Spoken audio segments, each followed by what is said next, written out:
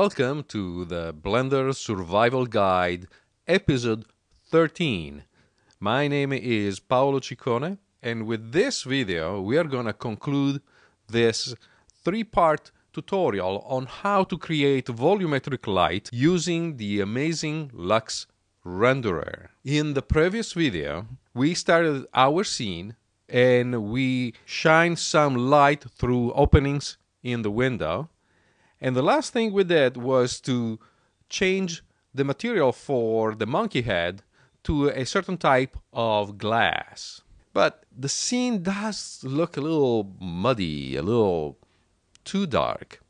So let's stop it for now and see another aspect of Lux. Well, in real life, lights are not an infinitesimally small point that generates light in some sort of a cone or direction, but they are actually physical objects. Like there is a light bulb with a filament, and the surface of that filament generates light. Well, Lux is actually made to reproduce that kind of reality. And so when I light a scene in real life, I generally use something like a fill light of some sort, either a bounce or a softbox.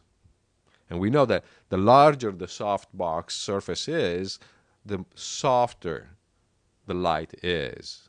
So let's reproduce that situation in here.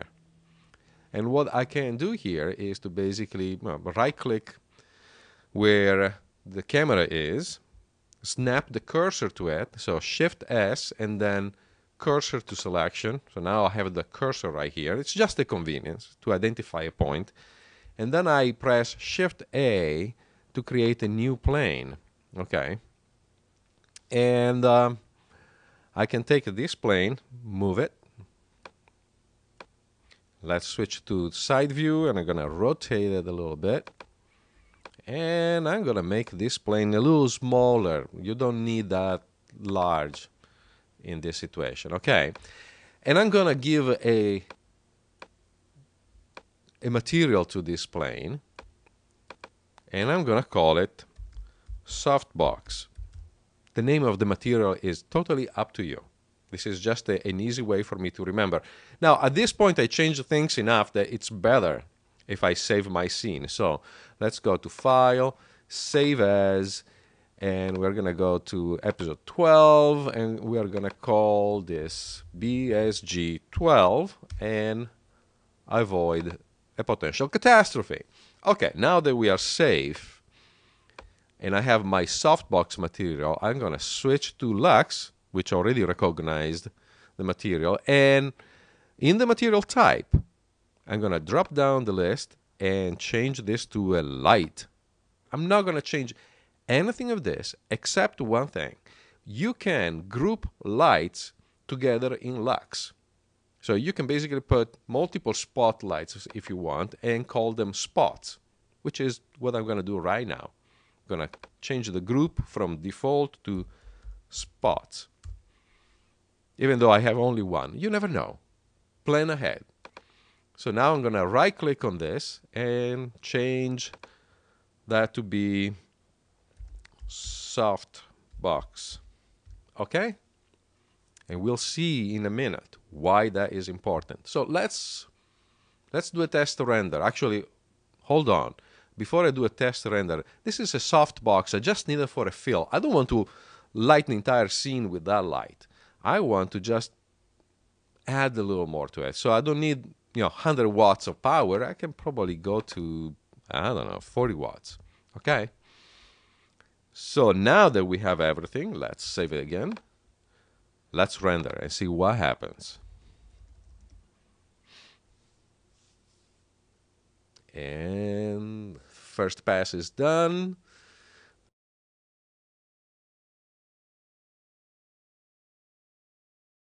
Okay, I think I can see a little bit of light from here, but it's not really what I want to do. I want light to come from here.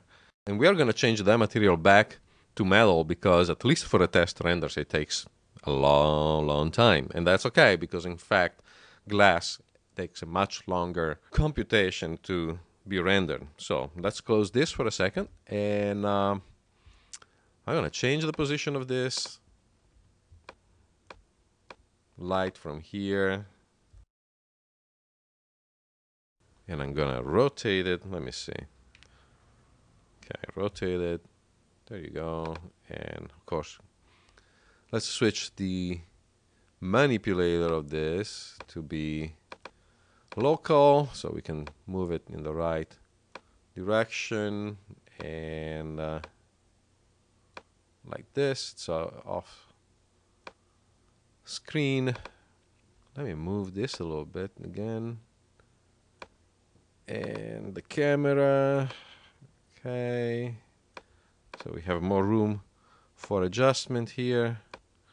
All right, and switch back to metal. I still remember it's aluminum, so it's good. It's all good. Let's try again, and see the render.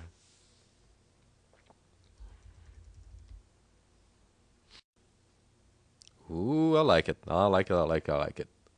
That is looking good already. There's that bit of fill. There is the light coming from the openings. The highlights are there. So very nice. Okay, so let's see how we can turn this into some sort of volumetric light.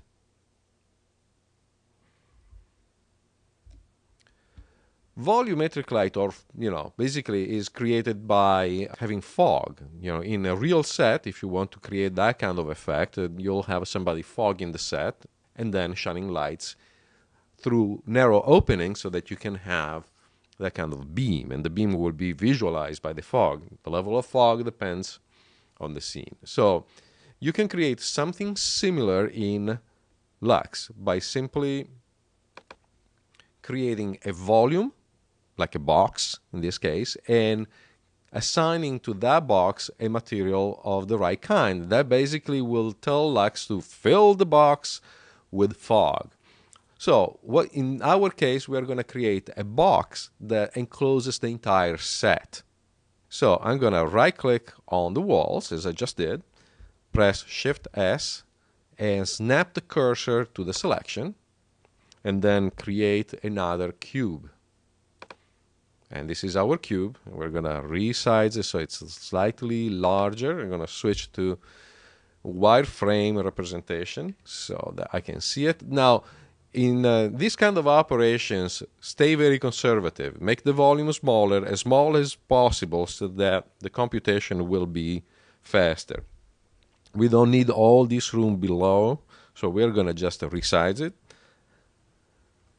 S, Z, and lower it. Okay. And move it up a little bit. Let's see. Okay. And now we have this enclosing box.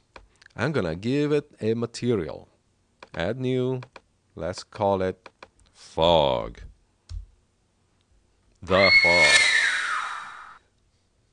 And we are going to go back here to our Lux blend. And in here, we are going to change the material to bound volume. That is geek speak for fog. Bound volume. Okay. And here we have some different types of fog. It can be homogeneous, exponential, and cloud. Forget about it. Let's keep homogeneous. And here are the parameters that we want to use. We are going to have an absorption of about 0.2 on each RGB channel and a scattering of 0.4 again on all channels. How did I get to these values? Endless tests. So I'm just saving you hours and hours of trial and error. Use these values, they will be okay, at least as a start. Then go ahead and spend hours and hours in trial and error. Now, there is one more thing that we need to change. And again, just take this at face value for now. Make your life a little simpler. Click on the Render tab, and in the integrator, we're not going to even look at what that means. In the integrator, switch from bidirectional to path. Leave the defaults, okay? And everything else should be just fine. Let's see. Render. And this is going to slow down your render incredibly, but if done right, I think I can see just some hint of a beam right here. Ooh, it looks even better. I definitely see some beams there. Holy fog Batman, we have volumetric light. And I'll fast forward to a point where we can actually see something more refined. Okay, so here is the scene after a few passes. And now let me just show you one thing of Lux that is interesting. Remember those light groups that we created? The spots and I think softbox. So here in the UI, you can click on this tab called Light Groups. And now we can see the same two spots and softbox groups that we created. Now, here is a part that is tricky. You can change the gain of the lights while the image is rendering. Now, isn't that amazing? So after you decide what lights you want and how intense they are, you can change their intensity, shifting the balance of the scene where the rays are more or less relevant and visible, and the fill is none, or a little more, and a little more, and a little more, until you feel that is just right. And this is amazing. This is truly an amazing feature. Look at the gain for the beams. You can change the dramatic effect of each light, or each group of lights actually, independently. All right, so the scene is now finished. It's still a little muddy and needs to be rendered for a little longer, but I think you got the concept. And we can play, we can move around, we can add more lights, we can add sources of lights, shining through more openings and creating all kind of effects. We can change the material again. If you look in the Lux interface, you'll see we have car paint, for example. Car paint simulates all the effects of a clear coat on top of the classic material used for painting cars, and many others. There is plenty of documentation of the Lux Render website, but this is introducing again, to recap, a couple of important concepts. We don't have to rely on Blender's built-in render engine, and we have another alternative that is physically based, and it's open source. It runs on all the major operating systems. Use it, waste some hours away. This is a great fun, and again, can be used for creating incredibly realistic images. As always, I hope this was helpful. My name is Paolo Ciccone. I'll see you next time.